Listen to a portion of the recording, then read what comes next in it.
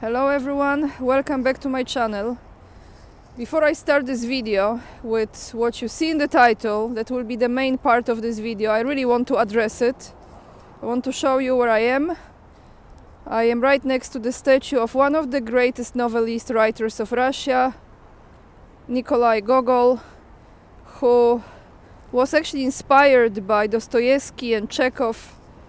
Russia indeed has one of the greatest artists in anyway, painters, musicians, writers, dancers. But I want to start this video with honoring life of a man who none of us knew about until yesterday. Aaron Bushnell, who was US Army pilot and who is no longer with us. I'm sure all of you who are watching me right now know what happened, as he was on the way to show to the world that even though he is US Army pilot, he's a soldier of the United States, he does not agree with the policies and the genocide that is taking place in Gaza. And on the way to put himself on fire, that ultimately led to his death, he was saying, I will no longer be complicit in genocide. I'm about to engage in an extreme act of protest, but compared to what people have been experiencing in Palestine at the hands of their colonizers, is not extreme at all. This is what our ruling class has decided will be normal. And then he was shouting when he was burning, when he was on fire, "Free Palestine." When I watched that image, and many of you have seen it, if not all of you already, I put it actually in the community page, a short video with that, because he was recording himself, and then I don't know who recorded the other part of the video. I look at two people that were around him. One was trying to save him and was using the fire extinguisher, and the other one was pointing the gun. And when I look at that image, I thought this is exactly where the world is right now. One is trying to save life, and one, even though there is no harm coming from this soldier, is still pointing gun at him. I just want to acknowledge that man, Aaron, may his soul rest in peace, and if this was the mission his soul had on this planet, I think you fulfill this.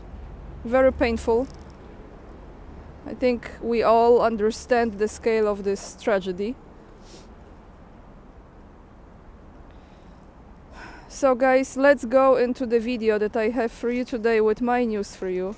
The main part of this video will be about something that I have been addressing for quite some time, and that is, while I'm putting my glove on my hand, how Poland and other countries will be dragged into the conflict with Ukraine. As I say many times, they will be doing everything to continue with this project, with this conflict. And yesterday, I'm not sure if you've seen that video, maybe you have, but if you haven't, I want to bring you the translation that I actually made. I came across the video with the Prime Minister of Slovakia, Robert Fico, I think you say, not Fico, Fico, I believe. I really apologize to all the people from Slovakia if I mispronounce his name.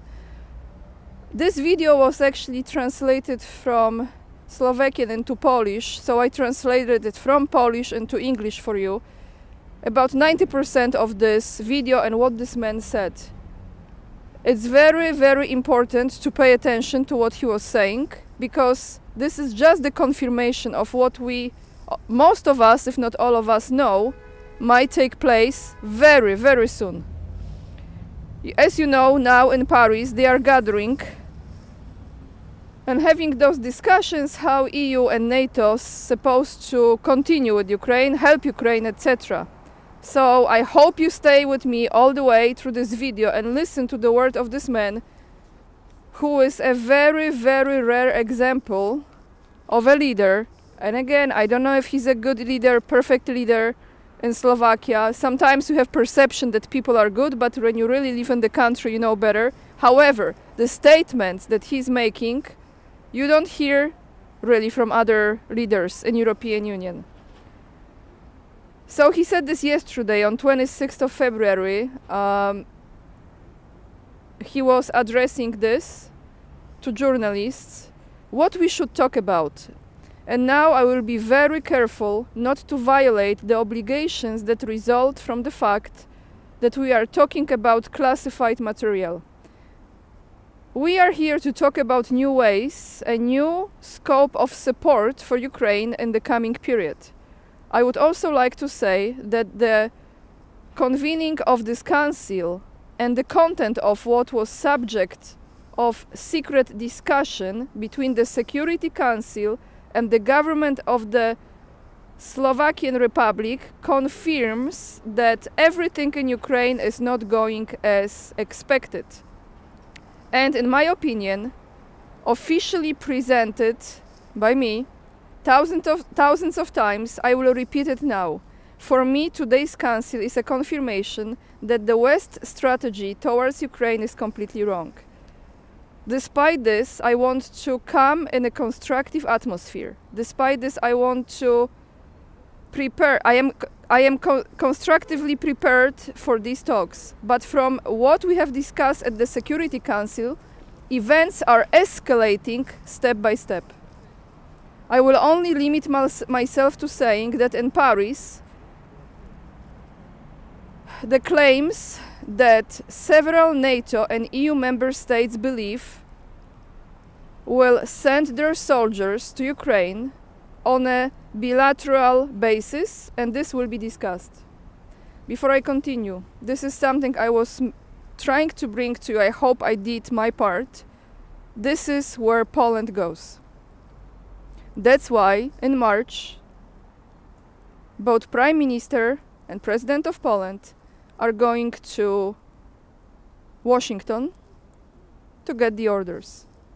This is why Polish Parliament, and please excuse me my unprofessionalism at this moment because I don't remember exactly what day. However, Polish Parliament is going to have secret discussions that will not be announced to the public behind closed doors. I will double check on the date and I bring it to you. I think it's already happening very soon if it hasn't happened already. So let's continue, because this is not just about Slovakia. This is about EU and NATO countries, what they are planning. And they have been planning this. And I'm almost certain they're gonna implement this. I cannot say more for what purpose and what these troops were supposed to do there. We conduct security assessments of such a proposal and cannot prevent individual EU or NATO member states from entering into such a bilateral agreement. On the other hand, we say that the expected goals will not be achieved, that there will be pressure on the President of Russian Federation, Putin, and on the Russian administration, that the Russians will make concessions. On the contrary, he says, we, Slovakia, he means, believe that such a decision will lead to a huge escalation of tension. And we are talking about it very openly because from Spain, this is common sense here, from Spain the conflict in Ukraine looks completely different than from Slovakia. Even when we look at the war conflict in Africa, or when we look at what's happening in Gaza, we feel that it is a bit far from us. But in this case, since it concerns proposals regarding the direct participation of soldiers of NATO and European Union member states in this conflict in Ukraine, we ask ourselves where our security guarantees are.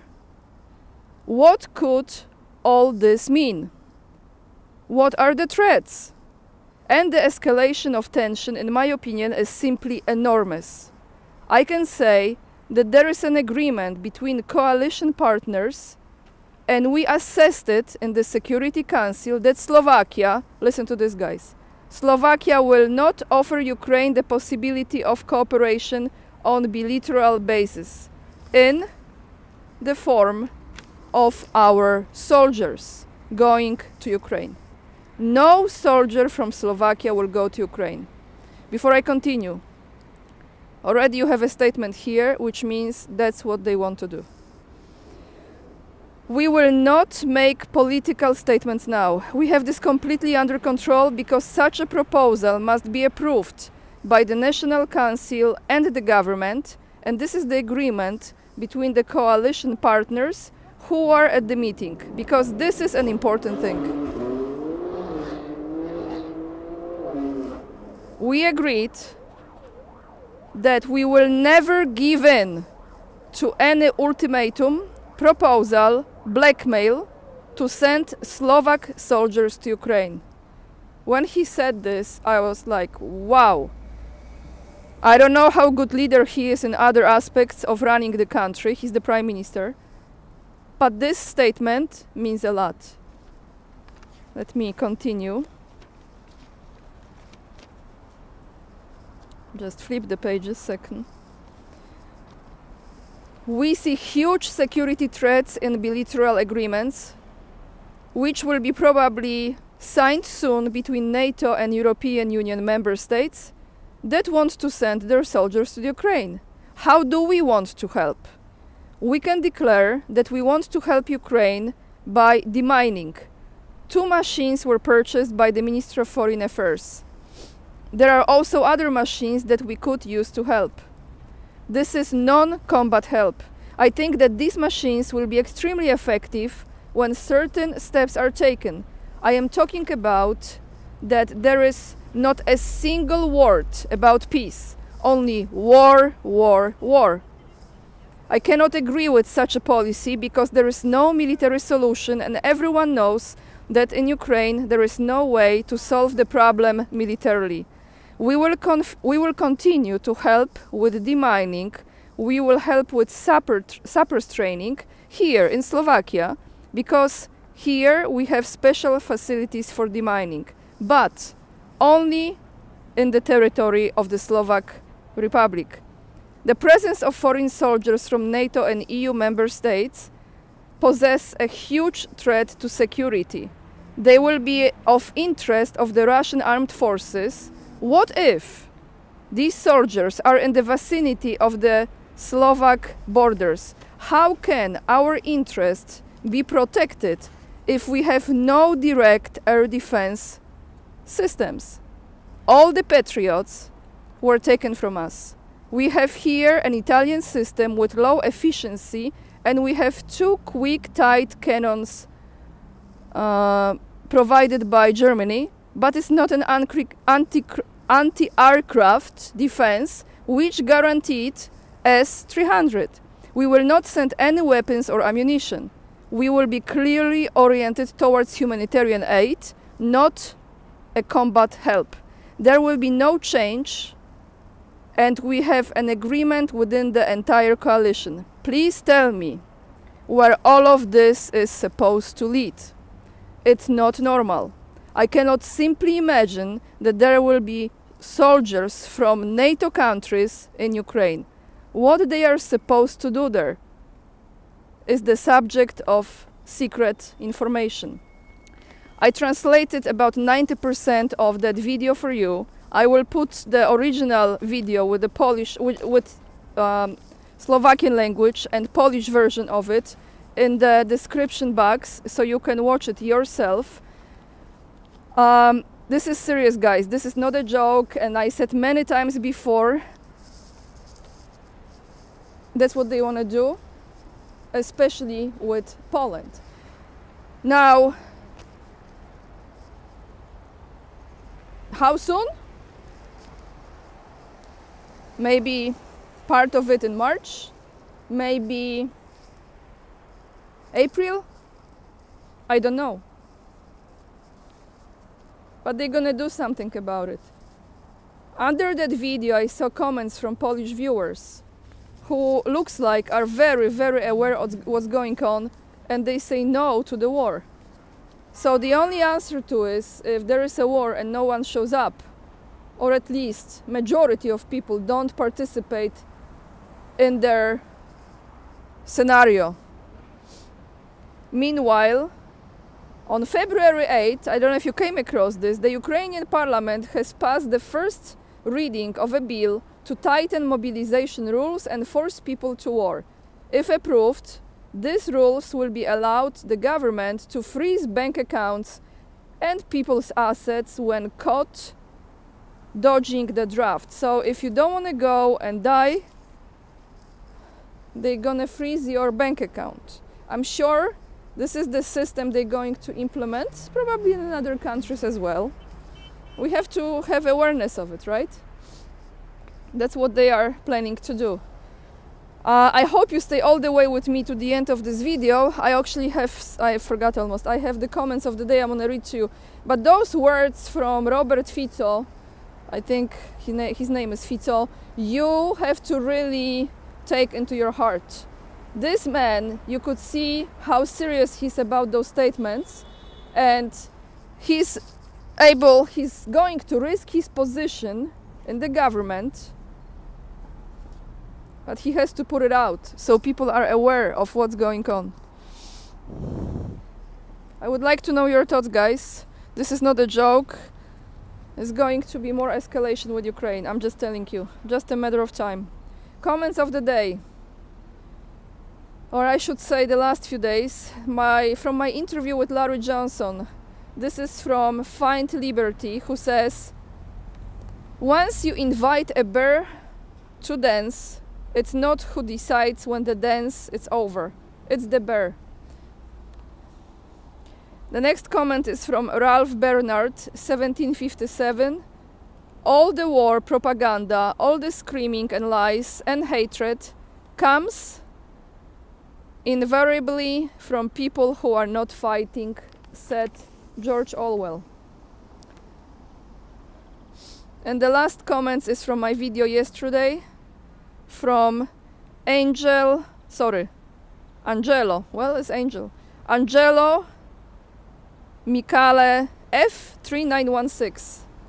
When the Nazis left Poland, they burned it. That's actually the fact, because my hometown was completely damaged, destroyed. When the Nazis left Poland, they burned it. When the Soviets left Poland, it was all built up. And if people still don't remember how Poland looked like after Second World War, it's very easy. You can just Google it. If you use Google or any other searching engine that will show you the scale of destruction. Warsaw, Szczecin, where I come from, other cities. But guys, that's all I have for you today. Thank you so much for watching my videos, for hitting this like. It really means a lot to me. It's free of charge and it helps the channel to be seen and recommended by YouTube and more people to pay attention, because clearly not many people are talking about peace, and like the Prime Minister of Slovakia said, only war, war, war. Make sure to subscribe, hit that like, leave the comments, I read them all. All the links to my Instagram, mailing list, locals community, you can become supporter there if you choose to.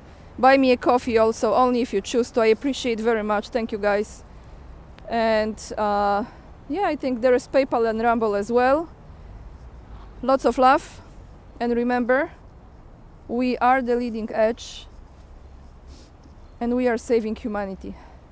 Bye everyone. See you tomorrow.